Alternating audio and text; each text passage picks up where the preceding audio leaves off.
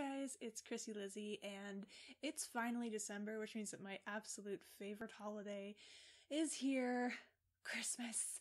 I really love Christmas, and my family has a lot of traditions when it comes to Christmas, and one of those is we read a bunch of books every year, same books, and one of them is a very classic by the wonderful and amazing Dr. Seuss called How the Grinch Stole Christmas, and I thought it would be fun if I read you guys that exact book tonight. So I know you guys can't see it, but I have the hardback, because we're hardcore like that. It's the special 40th anniversary edition, How the Grinch Stole Christmas by Dr. Seuss.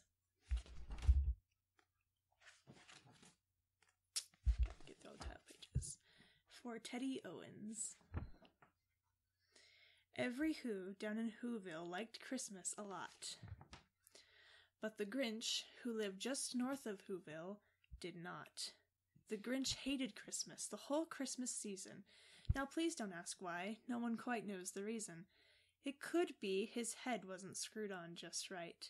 It could be, perhaps, that his shoes were too tight. But I think that the most likely reason of all may have been that his heart was 2 sizes too small. But whatever the reason, his heart or his shoes, he stood there on Christmas Eve, hating the Whos, staring down from his cave with a sour, grinchy frown at the warm-lighted windows below in their town. For he knew every Who down in Whoville beneath was busy now, hanging a mistletoe wreath. And they're hanging their stockings, he snarled with a sneer. Tomorrow is Christmas, it's practically here. Then he growled with his Grinch fingers nervously drumming, I must find a way to stop Christmas from coming. For tomorrow he knew. All the Who girls and boys would wake bright and early, they'd rush for their toys, and then, oh the noise, noise, noise, noise!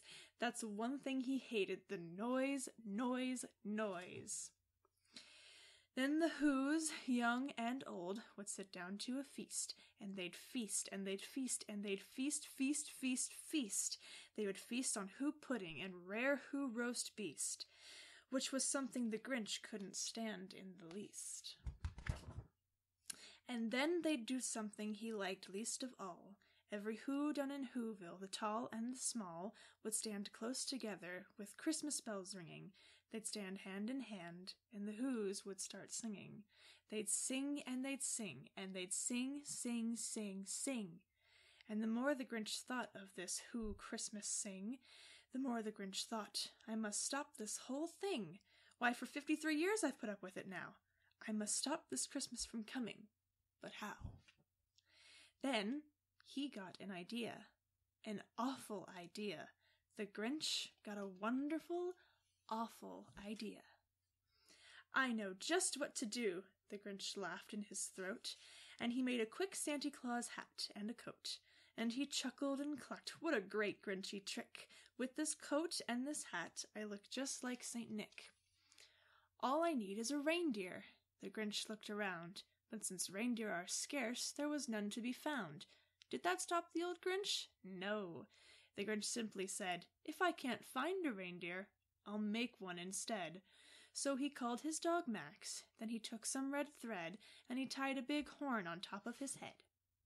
And then he loaded some bags and some old empty sacks on a ramshack sleigh, and he hitched up old Max. Then the Grinch said, giddy up! And the sleigh started down toward the homes where the Whos lay a-snooze in their town. All their windows were dark, quiet snow filled the air, all the Whos were all dreaming sweet dreams without care. When he came to the first little house on the square, this is stop number 1, the old Grinchy Claus hissed, and he climbed to the roof to empty bags in his fist. And then he slid down the chimney, a rather tight pinch, but if Santa could do it, then so could the Grinch. He got stuck only once for a moment or two, then he stuck his head out the fireplace flue, where the little Who stockings all hung in a row.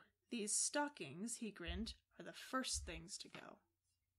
Then he slithered and slunk with a smile most unpleasant around the whole room, and he took every present, pop guns and bicycles, roller skates, drums, checkerboards, tricycles, popcorn and plums, and he stuffed them into a bag. Then the Grinch very nimbly stuffed all the bags one by one up the chimbley. Then he slunk to the icebox. He took the Who's feast. He took the Who pudding. He took the roast beast. He cleaned out that icebox as quick as a flash. Why, that Grinch even took the last can of Who hash. Then he stuffed all the food up the chimney with glee. And now, grinned the Grinch, I will stuff up the tree.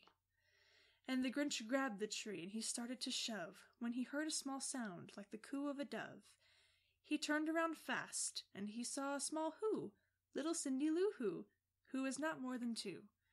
The Grinch had been caught by this tiny Who daughter, who'd got out of bed for a cup of cold water. She stared at the Grinch and said, Santa Claus, why? Why are you taking our Christmas tree? Why? But you know, that old Grinch was so smart and so slick, he thought up a lie, and he thought it up quick. Why, my sweet little tot, the fake Santa Claus lied, there's a light on this tree that won't light on one side, so I'm taking it home to my workshop, my dear. I'll fix it up there, then I'll bring it back here. And his fib fooled the child. He patted her head, and he got her a drink, and he sent her to bed. And when Cindy Lou Who went to bed with her cup, he went to the chimney and stuffed the tree up. Then the last thing he took was the log for their fire. Then he went up the chimney himself, the old liar. On their walls he left nothing but hooks and some wire.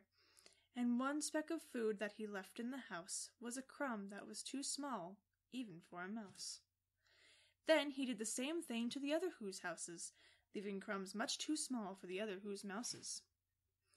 It was 1:15 dawn, all the Who's still abed, all the Who's still a-snooze, when he packed up his sled, packed it up with their presents, the ribbons, the wrappings, the tags, and the tinsel, the trimmings, the trappings.